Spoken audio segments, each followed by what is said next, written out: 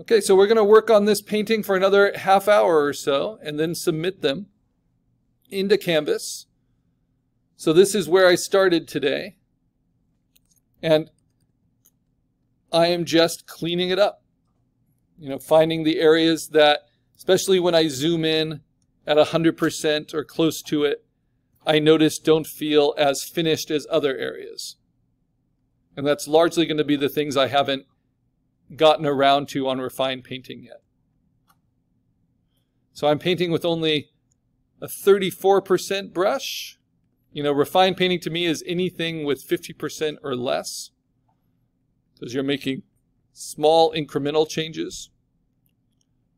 Doesn't mean you can't be bold and deliberate, but everything then kind of blends with what's underneath it to give you a stronger finish and more satisfying texture at the end. Holding down Option, Steal Colors. Remember, you're not a slave to your photo reference. You can always change gears from it, but it can reveal a lot to play with. And I can steal colors still if I need to. Because as you blend, everything starts to average together. So sometimes you need to reassert highlights, reassert shadows.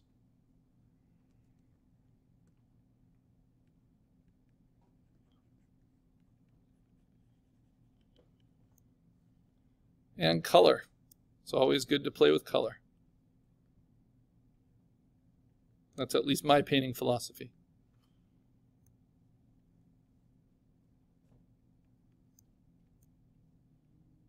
Now, to really match reality, you would match all of the hard edges, all of the soft edges, and that takes a lot of patience and time and careful observation.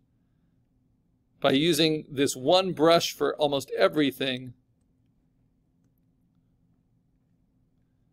it's going to make everything a little bit softer than it is in reality, but it also becomes part of your brush technique. And so to sharpen edges, I can just kind of cut into it with the brush. Paint on the outsides of the shapes I want.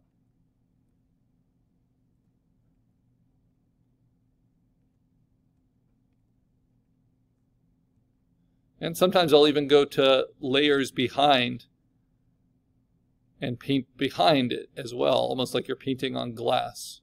Just depends on what's needed. I still do a lot of squinting. See how the corner of her mouth here is darker than the skin around it.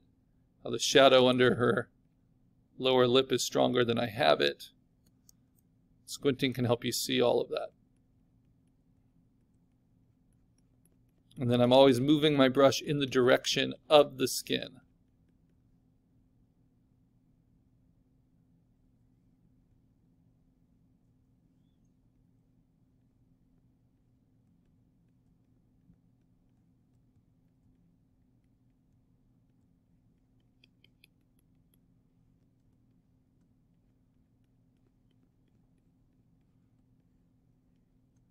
And playing with complement colors like greens and oranges, blues and oranges, yellows and purples, kind of layer them on top of each other to get more complexity.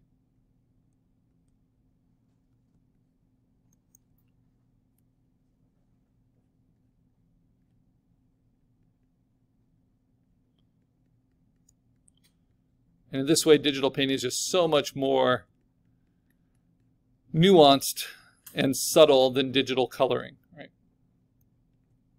Where you're just playing with usually duotones and just tonal variations on flat local color.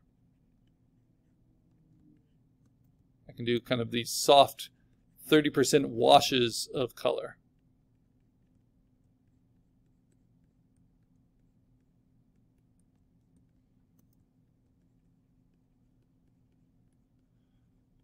And I think the hardest thing in digital painting is when you're nearing the end to try to keep that same energy and attack that you had when you were first sketching it out.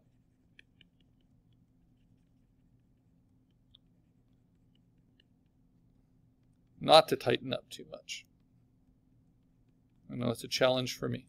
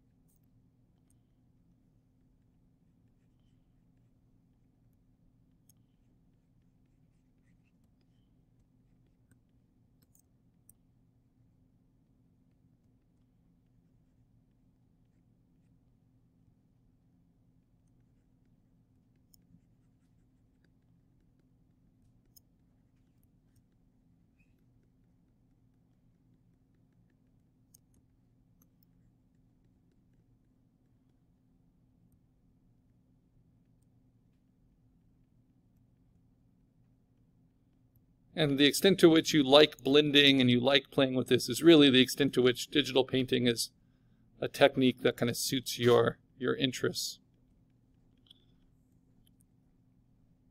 Because it's a very hands-on, very direct, kind of labor-intensive technique in digital art. Because you're just asked to touch and refine everything as you go.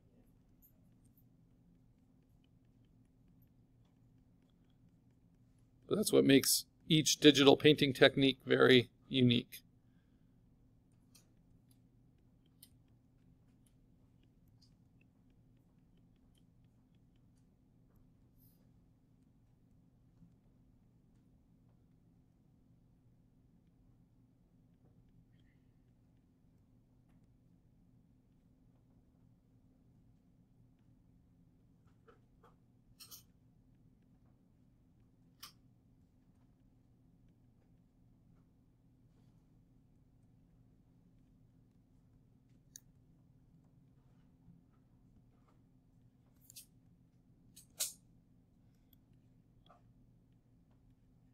Okay, now getting to the ears.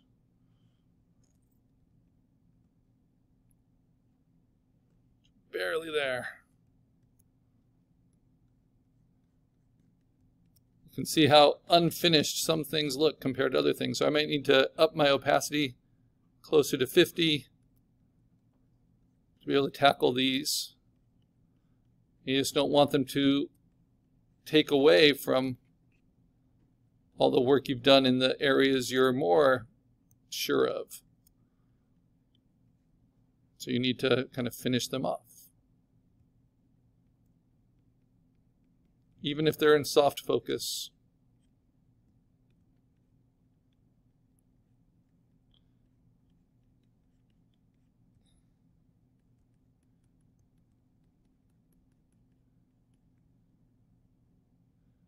Even if we don't have a whole lot of reference to go on, I just can kind of squint and see where the highlights are.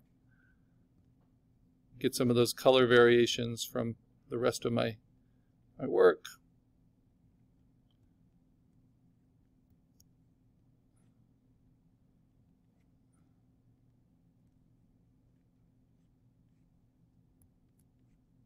And blend the shadows.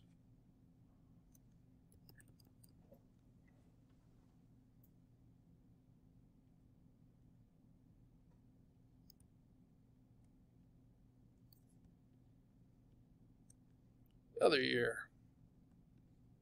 I'm just using spacebar to move around.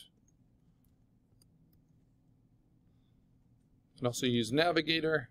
It's a little bit easier on my full painting.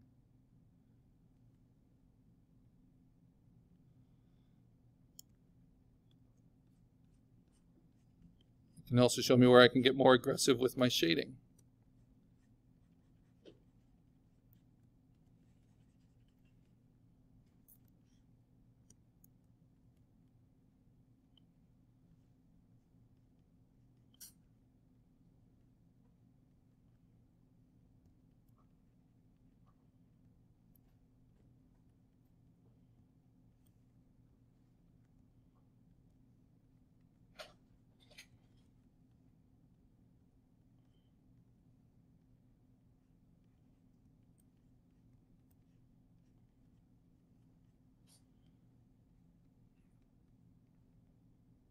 Now for sheer painting technique, one of my favorites is John Singer Sargent, who is just a master kind of commercial painter of portraits who just never wasted a stroke.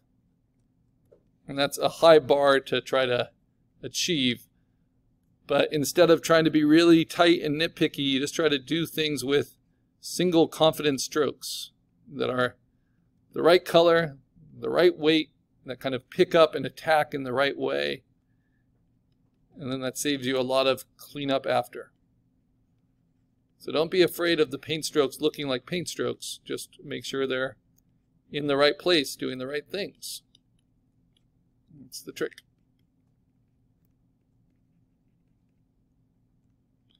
And then some of you are just going to find, well, painting, digital painting is not your thing. It's too fussy. But it can be a helpful addition to any other digital tools you have.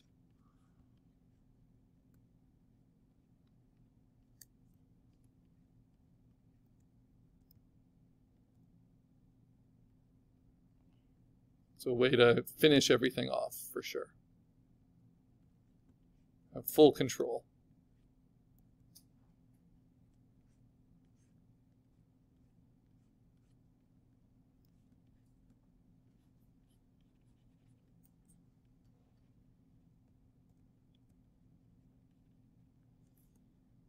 Okay.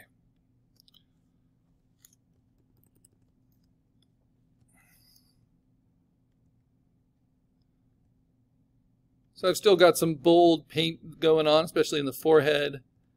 Not everything has been washed out.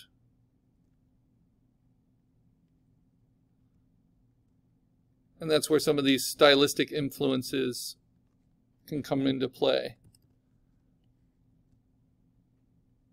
allowing you to be a little bit more experimental. So with the parts that aren't so necessary, I might play a little bit now as I finish this off. I'm going to save my work. I've got the painting on the face where I want it. It's layered up in many ways. So if I take it from kind of the painting I just did today, with the painting underneath it, with the painting underneath that, I don't really even need the base painting anymore for it to look like who I want it to look like. And that's a good place to be. So when you add that base painting in, that allows you to have a lot more flexibility. So what I'm going to do now is duplicate my base painting, which rasterizes it or unlocks it for me. I'm going to erase the palette.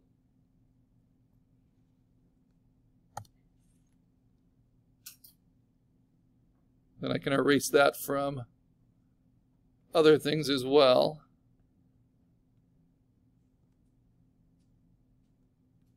Start unlocking your paint layers so that you can clean them up.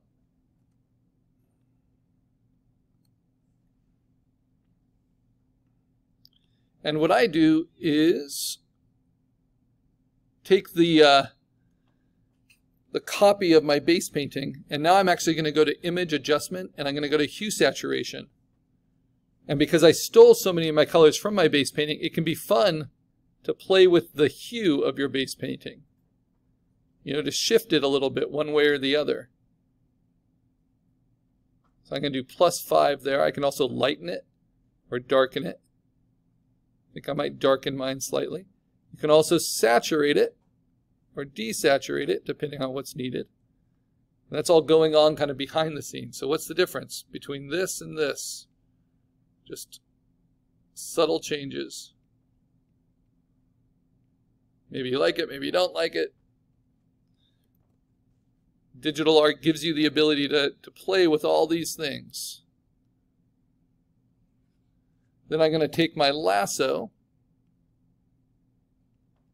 and I'm going to start cutting the shapes I want from these different layers.